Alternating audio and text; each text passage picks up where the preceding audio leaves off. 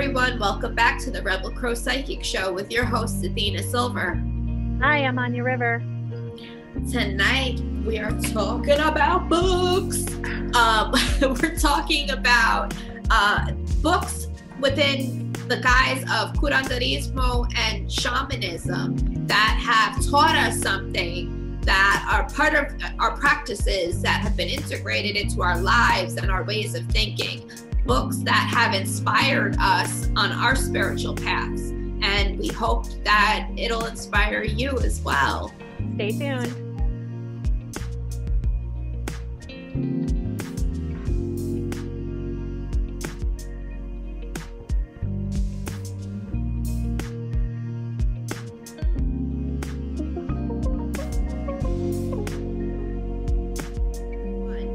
Welcome back, everyone. Let's get right into it. We're talking about books that are near and dear to our hearts, that have helped us in some kind of way, either inspired us or gave us wisdom or a practice that we use in our day-to-day. We're talking about books particularly about shamanism and curanderismo.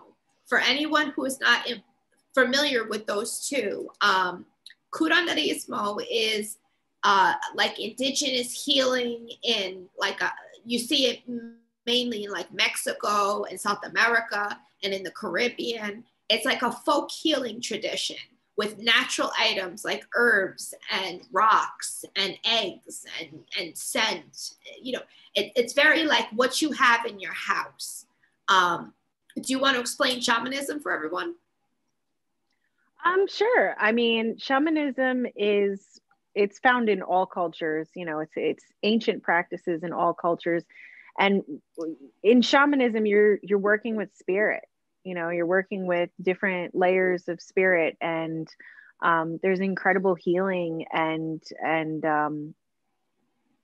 you know, knowledge that you can gain from working with these practices. I feel like maybe you could explain it better. All right, I'll add to that a little bit. Just add, yeah. Yeah, it's the art of energy medicine and traveling within your energy, within your core essence, and being able to tap into your soul and into cosmic energies and conducting them. These healing practices are like spiritual, mental, and physical, all in one, all integrated together. You really have to look at it through the guise of folk healing, folk medicine, the way of, you know, people, our ancestors, you know, many of them practice a lot of these practices that we're going to talk about tonight and what some of these books feature.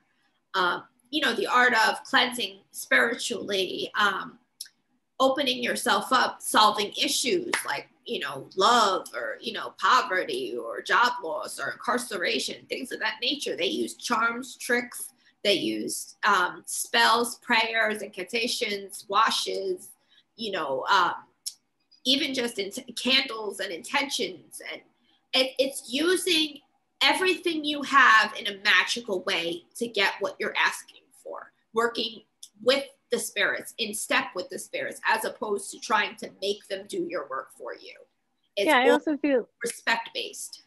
Yeah, I also feel like it's very nature oriented. So when you're practicing from a shamanistic standpoint, you're practicing in relation to everything, you know, stones and river spirits and sky spirits and Mother Earth, and, you know, like it's very relational. And it takes you back to basics, which is the earth. This is a lot of these practices date all the way back to the beginning of humanity, with the way that we speak and certain words that we say, certain tools that we use. These practices are as old as humans, you know? So let's get into the first book. I'm going to start off if that's cool. Go for it. All right. So this is probably one of my favorite books on curanderismo, I think ever written. The author is a fantastic teacher. She's a fantastic woman, a fantastic healer. I owe so much to her. She's helped me out in ways that I don't even think she realizes. The book I'm talking about is Cleansing Rites of Curanderismo, Limpias Espirituales of Ancient Mesoamerican Shamans by Erika Buenaflor. This book is all about spiritual cleansing. So she talks about spiritual cleansings in the way of using smoke, different incense, different herbs that you can use, doing spiritual baths and cleansings with eggs as well, fire cleansings. It's all different teachings that she learned from her indigenous Mayan and Mexica mentors in the Yucatan in Mexico. She writes about her life in this book as well, which is really interesting and informative. We're hoping to have her on as a guest at some point, so we'll let you guys know about her. She's a really chill lady. I love her. So this book cleared up and made a lot of connections for me that I had missing in my life at the time. I read it when it came, about a couple months after it came out. This was a couple of years ago. And I had learned some cleansing methods from our great grandmother. It was very like Dominican based, like folk healing and like the egg cleansings and things like that. And I never knew where it came, like the basis of it. Like I knew the practice, but I didn't know the why and the how and the when, you know, like I didn't know the surrounding information around it. And through reading her book, you know, I made a lot of connections with the practices that I had grown up with, not really knowing the spiritual side of them and the history associated with them. There's a lot. She mainly focuses on Mesoamerican practices coming from Mexico, but some of these are cousins to the healing methods that are practiced in the Caribbean and in, you know, South America. So it's a hub of information all up and down the Americas and the Caribbean in history. And a lot of these practices were disseminated out, you know, to everyone, to all the entire indigenous community. So they were retained and tweaked and kept in all different manners. So it's really nice to see, you know, the Mexican version of some of the practices that I grew up with in a Caribbean household. So I just find so much value in this book. This is on my go back and read list. You know, I'll as you can tell, I have notes in it, you know. It really was, this book found me at a good time.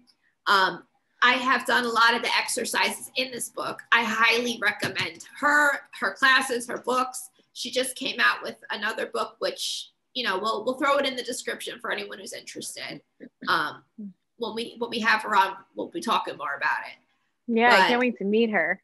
Oh, she's so cool. It's the core of folk healing, and it just spoke to me, and it still speaks to me. It's timeless practices that just are really heart-centered and meant to live a more positive wellness, you know, lifestyle. So what about you, Anya? What you got? First on my list is Shapeshifting, Shamanic Techniques for Global and Personal Transformation by John Perkins. And this is what the book looks like. Ooh, that's a pretty cover. So this book, John Perkins was my original teacher in the realm of shamanism. And he has a lot of bestsellers on the New York Times bestseller list. He is like this geopolitical, you know, his whole career was like this geopolitical, I'm not going to explain it right, but he was involved in some stuff that, you know, maybe wasn't like the best. And he ended up being taken under by shamans in different areas of the world and was able to turn that whole career around into something that is earth, you know, like earth inspired and you know, trying to heal based on the prophecies of the eagle and the condor, which he talks about all the time. You know, the eagle and the condor are the heart people and the mind people, you know, the science people. Yeah. And it's really the prophecy of when, you know, when the science people came over and, you know, and all this destruction happened 500 years ago. And at this point in time, we would be able to potentially merge and create this much better humanity and, you know, leave all of that stuff, you know, heal all of that stuff that happened. So this book in particular is full of a lot of his like geopolitic, you know, career, which is awesome. I love following that. It's such a story. It's really, you know, energetic, creative writing. But it gives a good base into shapeshifting, and it's woven into the book, you know, when he's visiting these different places. And, you know, so it reads more like a story, but this was my introduction into the world of shamanism and shapeshifting in general.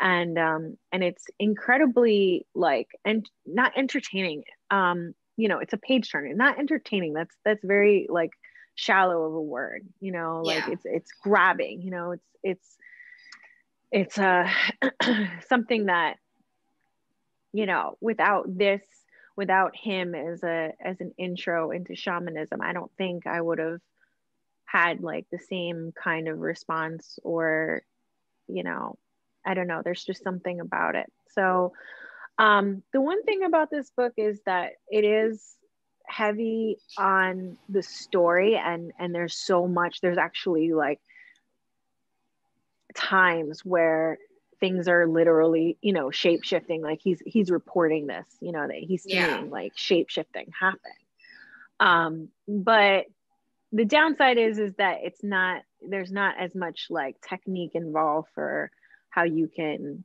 work on this yourself. So, but overall, I think it's an amazing book.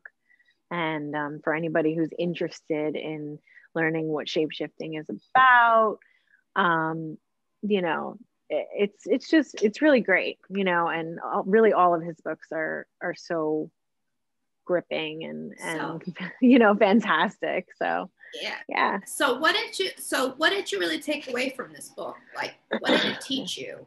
It started me on my path, you know, like one of his big things is changing your perception. That there's so much more power in changing your perception than we humans understand. And, you know, that's really, really, like, this was years and years and years ago that I started following him. And I've been to like many of his workshops and things like that. But just now, like, I'm realizing the power of changing your perception on a level that I have never understood before. And, you know, this book, as well as some of his other books, have like planted that seed of like, oh my gosh, you know, changing your perception really is like the most powerful thing that you can do towards changing the world around you.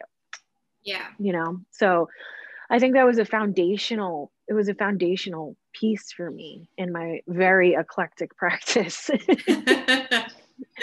That's awesome. That's really cool. Yeah. I have to check that one out. Thanks. So my next one. This is a different kind of shamanism. This is Neolithic Shamanism, Spirit Work in the Norse Tradition by Raven Caldera and Galina Kroskov. This book, it blew my mind when I read it. For all of you that follow the podcast, you know that Anya and I are mixed race. I have a Caribbean heritage, but I also have Danish heritage, and on my father's side. So a couple of years ago, I really decided to go on a deep dive to understand, you know, my father's side of the family, because I didn't grow up around them. I didn't really have any kind of cultural context or connection to his culture.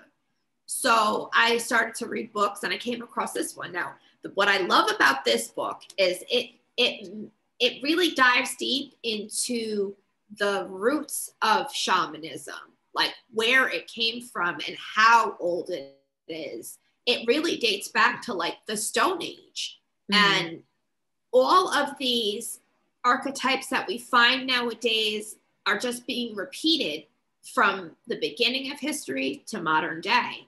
It's just getting played out in different ways. The cycles are the same, though. It goes really deep into the foundations of the Norse traditional shamanic practice. Whereas a lot of people see the paganism side of Norse tradition, like with Odin and Thor and Freya and all of them. But there is a very little known shamanic tradition that was very popular at the time in the Viking Age. And it was primarily women. They were the magicians in that tradition. They were the healers and the shamans and the divinators and the seers. You know, they held very high positions in society. So this book goes into some of the practices that, you know, that we have historical knowledge of. And it also talks a lot about the modern day movements, the recreation movements of North paganism that, you know, people are familiar with, and how they differ and how they are the same. You know, what was created, what was added, what was already there.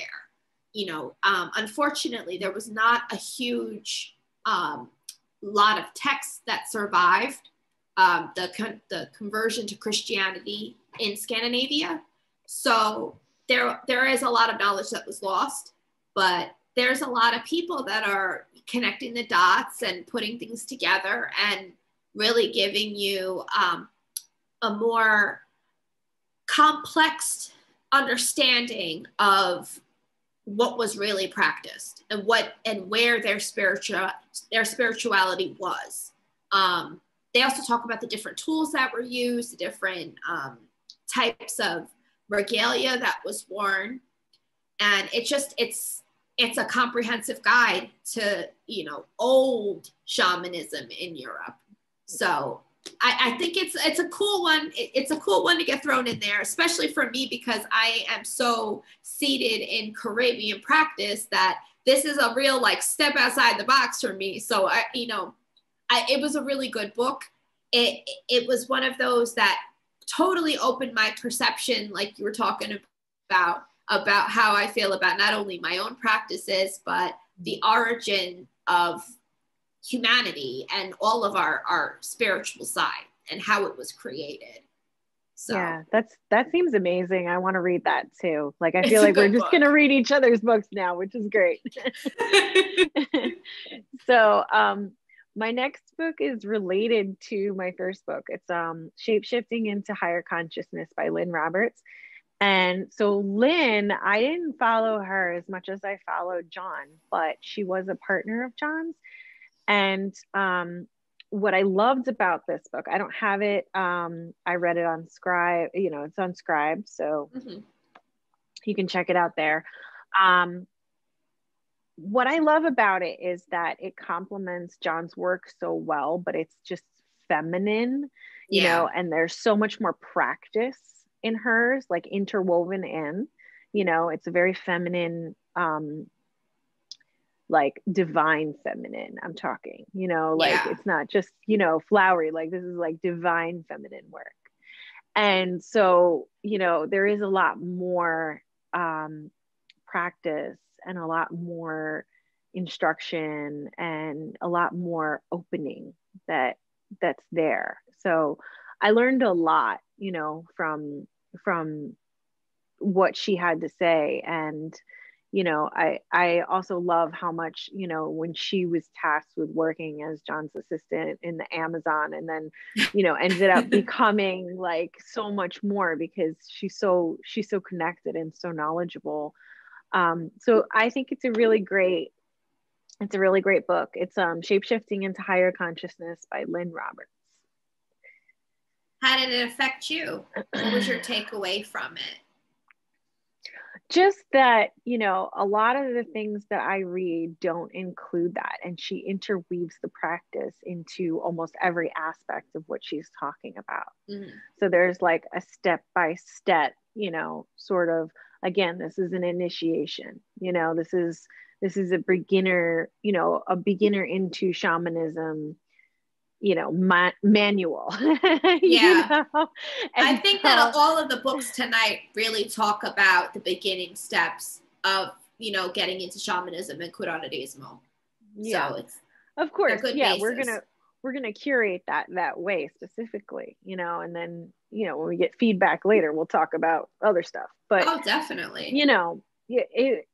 For me, it was just being able to like just experience, like I'm very experiential. That's how I learn, so being able to actually integrate the practices as I'm going along, that means a lot, because not everybody includes that. So, yeah, very that was true. It was really good. And she's very deep, like very insightful. Yeah, there's a lot of books out there you find that it's more narrative as opposed to exercise, and theory, yeah, which is good. It's nice to have a bit of both, but sometimes, especially when you're a solo practitioner, you're looking for experiential type of material, something to study, something to practice, something to immerse yourself in. The story's nice, how you got there is nice, but what you take away, the understanding, the wisdom, the practice, that's sometimes more valuable and not always found in a book. Yeah, I think it is more valuable, definitely, because you hear sayings all the time, like, like English language has all these like phrases, and until you experience it yourself, like you might have had this experience where you go through a certain thing, you understand the phrase, and you're like, oh, I get it now. I've heard it a million times in my life. I'm sorry I don't have it, I can't pinpoint that for you, but maybe that might hit some people. So the next book I have to talk about is the last book that I have. I ordered this book. I ordered a different book and was sent 2 copies of this book. And I started reading it and loved it and kept both copies. I'm going to have to do a giveaway one of these days to give away this other copy. It's just, this book it found its way to me precisely when I needed it. And it changed. Talk about perception change. This book really, it opened up my perception to a lot of global perspective that I didn't necessarily look at before. So the book I'm talking about is The 4 Visions of Power of the Curandero, an initiation to energy medicine and spiritual journey in Peru by Amaru Lee. I believe this book was self-published. I don't know if it went through, I'm not seeing a publisher. You can find it on Amazon, I'll tell you that much. This is all about a man's journey from getting the call to spirit, getting the call to learn and train as a curandero and an energy worker, and really opening up his possibilities through going to different sacred sites with his friends and a travel group. And he wound up actually leading some backpackers to the different sacred sites all around Peru and South America, and doing despacho ceremonies and honoring the earth and doing these different, he did a couple of plant medicine journeys in the book that opened up his perception, and he was able to connect and get messages from the divine beings in those sacred sites.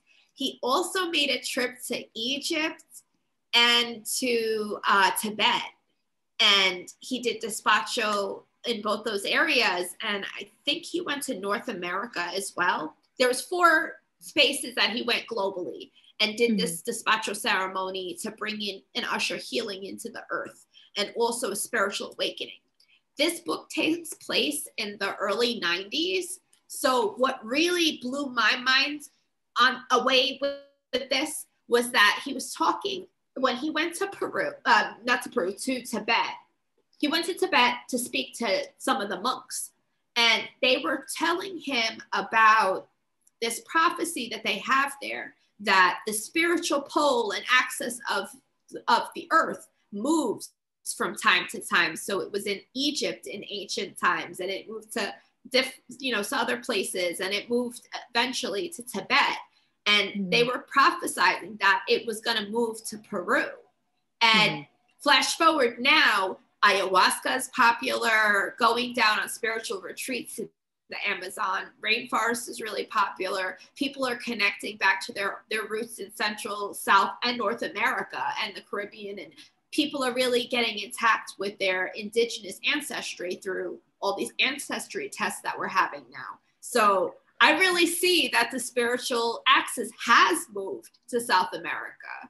So it really blew my mind open, because before that, I'd never heard that before. And the concept never occurred to me that we are truly a global species, and that the energy that we feel is energy that the entire world feels, and that we need to harmonize on a global scale. That's why all of us healers and shamans and witches and, spiritual people, we need to get out there and reach everybody on a global scale, which is why the age of the internet has been so important.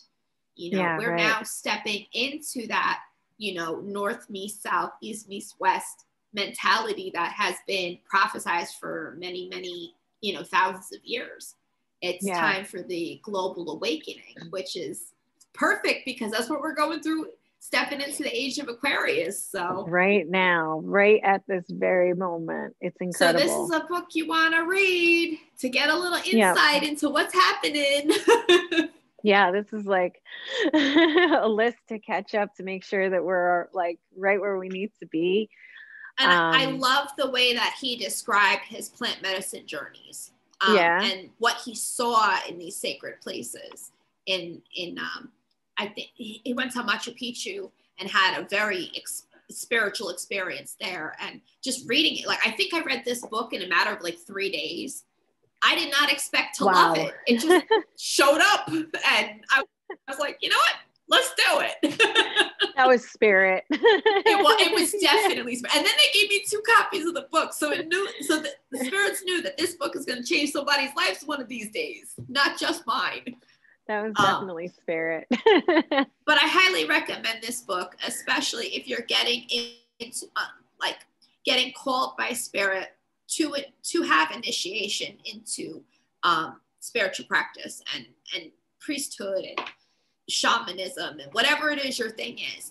This book is really it's timeless, and it's concise and easy to understand, but so deep and wise and powerful in and of itself. Like, the simplicity is what brings these profound prophecies into tangible bite-sized pieces, so where you can actually like read it and understand it and embody it. Yeah, it's great. It's really great. I can't wait. So my last book is actually, I'm cheating a little bit here, because this is not a book you should read. It should only be on audio. And the reason why, is because this is completely experiential. So it's more like a long meditation than, and like I mentioned before, I'm extremely experiential. So this was really powerful. And I go back and I listen to it whenever I'm feeling like I need a boost, because the name of the book is called An Invitation to Freedom, Immediate Awakening for Everyone by Muji. And I went back and listened to it today, and so powerful, so intense. This is basically becoming one with the void, becoming one with the oversoul,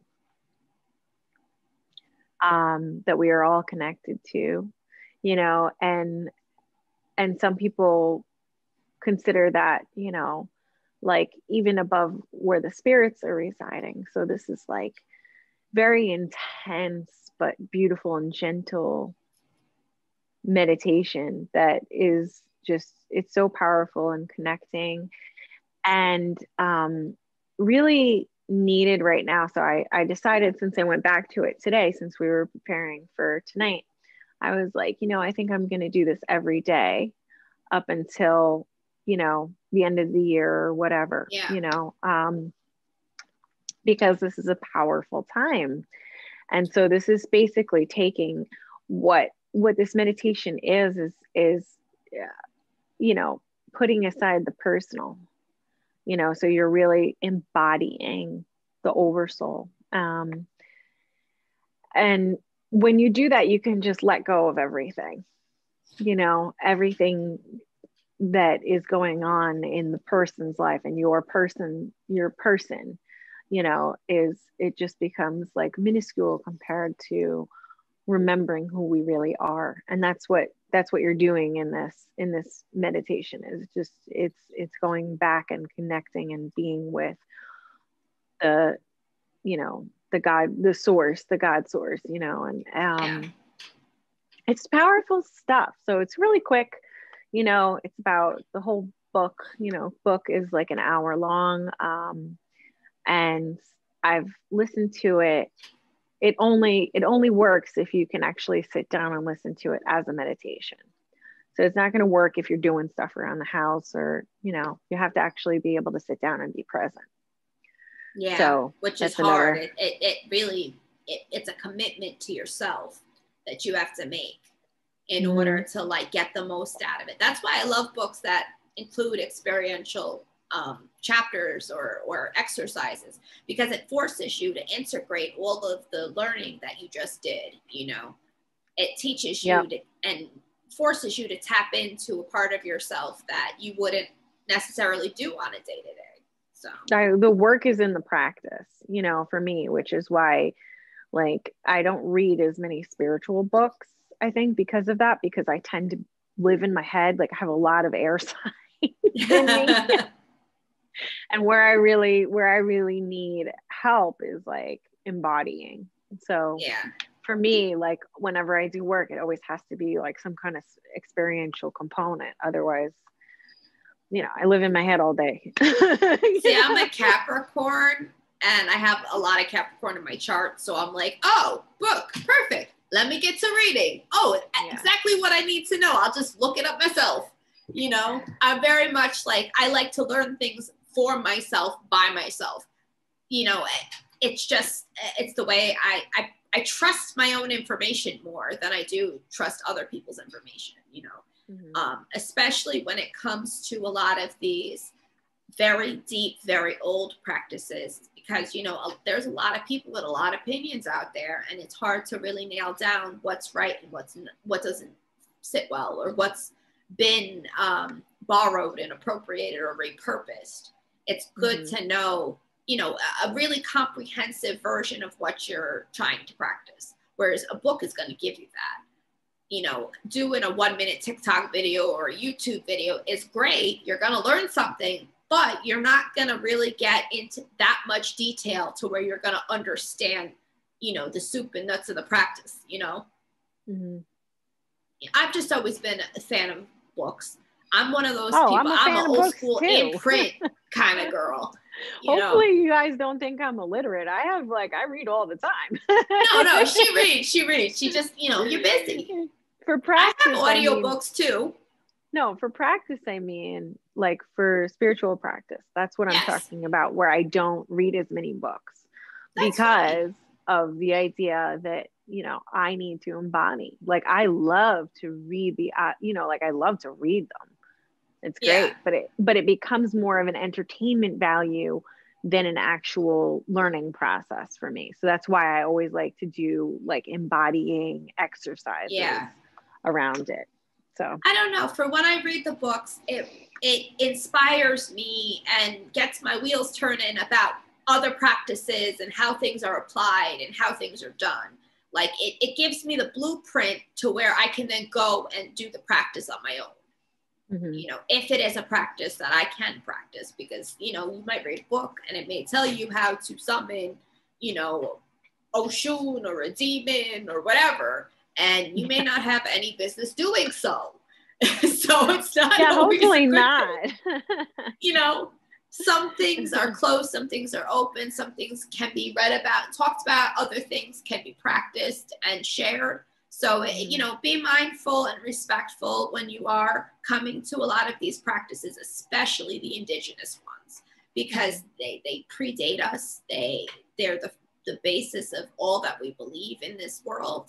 And it deserves the respect and reverence that, you know, that it has because of the longevity, because of what it is made of, and because of just the sheer amount of people it has touched and helped throughout the generations. So, you know, well, on that note, we're happy all of you guys, you know, came back and watched with us and chatted with us and, you know, listened to all of our lovely books and ideas. We put out a podcast episode every Thursday on YouTube and on all podcasting apps. I'm Athena Silver. I'm a professional psychic medium. If you want to have a tarot reading or mediumship reading or a cleansing, reach out to me. My website is ratingswithathenasilver.com. My Instagram is @athena.silver. My TikTok is Athena_silver. And my Facebook is Readings with Athena Silver. That was a lot. What about you, Anya? Mine is a little simpler. It's @Anya River, ANJARIVER,